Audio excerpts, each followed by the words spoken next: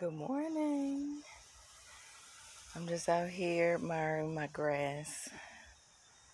My husband's great job on the grass. Now he's watering. So pretty and green and luscious. Anything that get me. A good yard with good grass.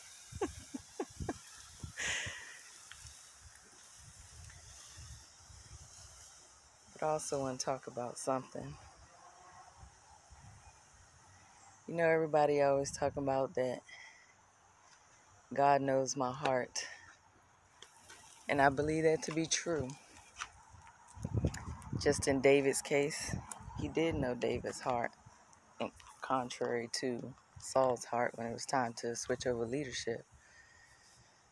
It was important that God did know the heart of the man and he was about to put in new leadership versus Saul, who took his leadership for granted and started making more about him than the things of God.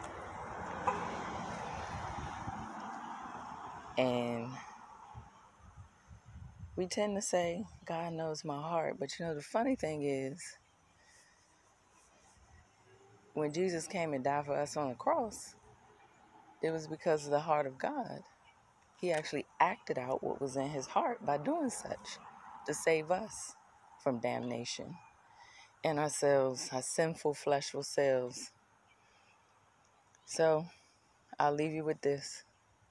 Since you say God knows your heart, or we've all said it at some point in time, God knows our heart, then make or act on what's in your heart. Show God what's in your heart by loving on him and loving on others.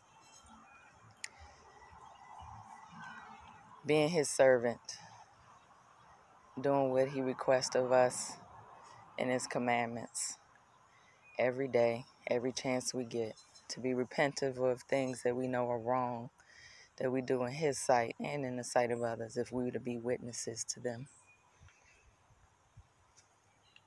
So have a great day. I'm going to enjoy my grass, and I leave you with that. Since God knows your heart, then act out what's inside of it. God bless you.